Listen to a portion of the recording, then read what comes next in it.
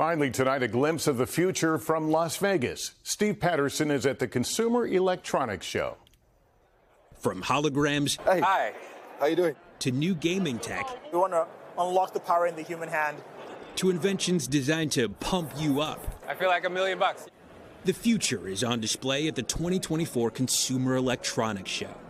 Check this out. This is cool. Supernal and Hyundai unveiling their Air electric taxi. This is just a mock-up, and it's going to be ready in about 2028 or so. But when it is, get ready to fly around town.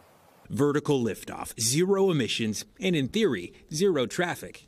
This one can fly nominally 120 miles per hour. Artificial intelligence here is front and center. AI is even coming for your plate of food. Forget the fries.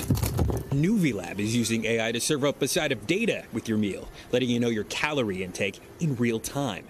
It is a mouse for your mouth. And then there's MouthPad from Augmental, allowing you to use your tongue to navigate a smartphone or tablet. Our primary folks we're working with right now are people with disabilities, particularly severe hand impairments.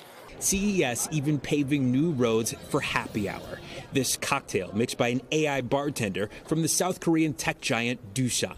In my lifetime, I'm going to walk into a bar and get a drink served by an AI robot. Of course. I think it takes less than 5 years. Okay, you heard it here first. Cheers. Steve Patterson, NBC News, Las Vegas. That's pretty good. That's really good. Thanks for watching. Stay updated about breaking news and top stories on the NBC News app or follow us on social media.